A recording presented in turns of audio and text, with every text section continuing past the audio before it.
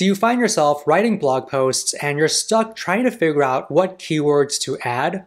In this video, you'll learn how to do keyword research for blog posts using Keywords Everywhere so you know the exact keywords you should be adding to your blogs to drive the most traffic for your website. So let's get started.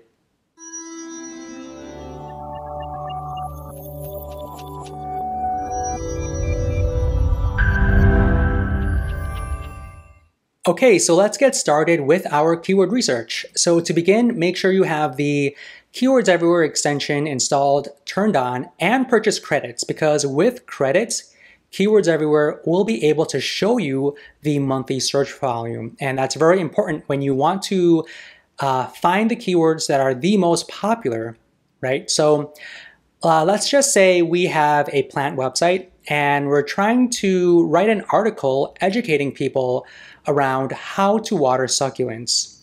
So to begin the keyword research, I always like to just start off on Google with a general topic, a general term. Okay, so I just typed in how to water succulents.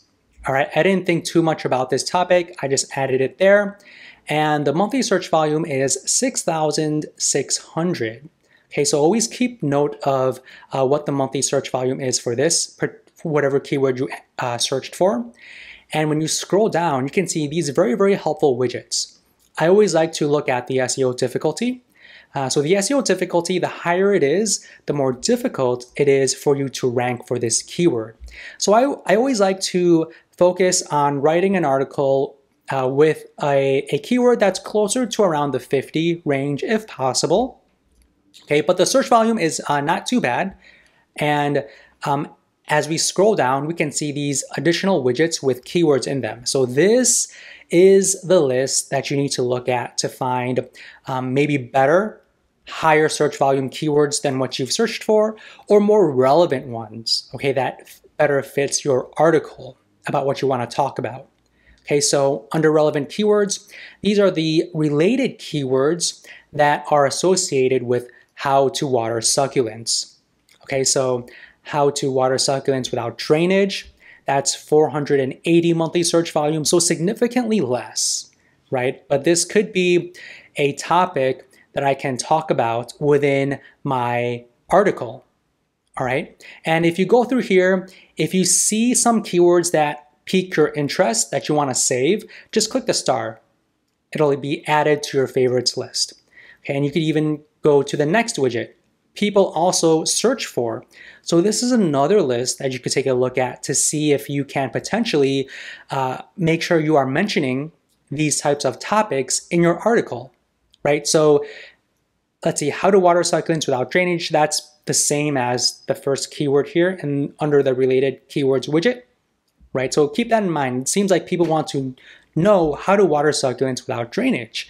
And if people are searching for that, then I definitely need to educate people about that. How to water succulents indoors, how to water succulents from the bottom. Okay, so this one could be a good, either a brand new page or a section on my article educating people how to water succulents from the bottom. Right, the search volume is a little over 100 per month, right? So that's pretty significant, and I want to make sure I'm mentioning this particular topic. Long tail keywords is another great widget to look at to find keywords that are, 3 or more words in length. So generally, these longer tail keywords have less competition and are very, very helpful to mention in your article to make sure your article targets all of the main pain points that people want to resolve. Okay, so let's see here. How often to water succulents? This one has a monthly search volume of over 12,000. So actually, how to water succulents could be my main head term because the search volume is much higher than how to water succulents. How often? It looks like people want to know how often. So I'm going to star that. How often to water succulents indoors. I'm going to star that as well. How to water succulents without drainage. So it seems like without drainage is something that is common within this list here. But let's take a look at this search volume, 12,000. Okay, so if you click on it, you can do a Google search and we can follow that same process, right? And look at this. So the SEO difficulty is 57 out of 100. So the SEO difficulty is less for this keyword, and the search volume is higher. So that means I probably should use this as my main target keyword for my article and teach people how often they should be watering succulents.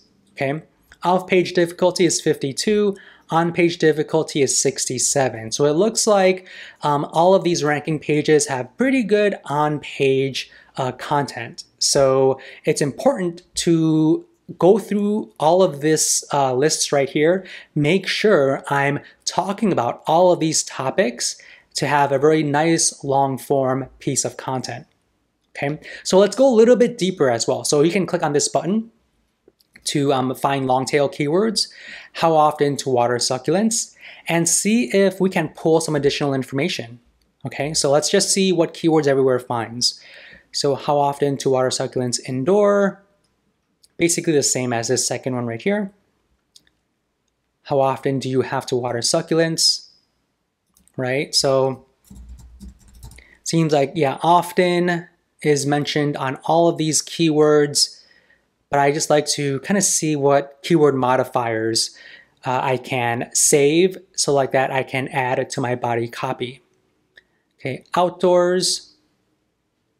Okay, so how often to water succulents indoors, outdoors. So I can create a page talking about indoor succulents, outdoor succulents, how often to water them.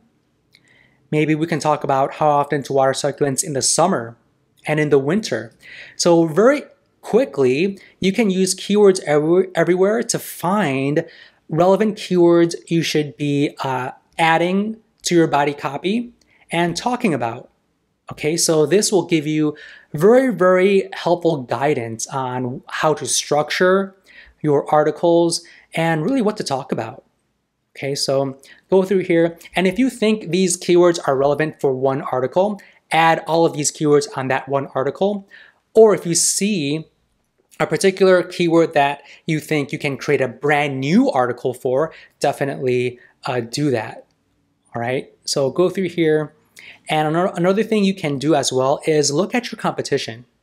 Okay, so it looks like this is the #1 ranking page. So if you click on that, you can analyze their content and click on the extension, and then you can click on organic ranking keywords. Okay, so since this is your main competitor, it's ranking #1, there's a reason for that, right? So make sure you analyze the content on your competitor's page and try to create an article that educates and informs your audience in a much more holistic way, an accurate way, a better way than your competitors, right? So it looks like they are adding images, they are talking about different topics around watering, right? So containers, in-ground succulents, outdoors, indoors. So you see that, right? You see indoors, outdoors, and we found that in our keyword research. How often to water succulents indoors, outdoors, right? So make sure to look at this list and add all of these keywords in your body copy, because as you can see here, our competitors are doing that as well. So let's see what kind of keywords they are ranking for. You can see all of these keywords, and it looks like how often should you water succulents is the keyword that drives the most traffic to them. They are ranking #2. Search volume is over 5,000. Okay, so this one is probably the main keyword that we should be targeting if we want to compete with this article. Okay, how often should you water succulents? Go through here, and I recommend adding all of these keywords on your body copy because your competitors are ranking for them. And if you want to beat them, definitely try to add all of these keywords in your body copy. Okay, so this is the general way of how you can do keyword research for your blog posts using Keywords Everywhere. Start on Google, look at all of these widgets, find the ones that have good search volume, that are relevant to the topic that you want to write about, and check out your competitors, see what they are writing, look at the keywords they are ranking for, and make sure you are adding all of these relevant keywords to your own article. And if you do that, you will rank as high as you can, get that traffic to your website that you are looking for. So hopefully you thought this video was helpful, and we will see you in the next one. Alright, hopefully you enjoyed this video. Please let us know by hitting that like button, subscribing to our channel, and if you want to learn more about Keywords Everywhere, feel free to click any of the videos on the screen. Thank you, and we will see you in the next one.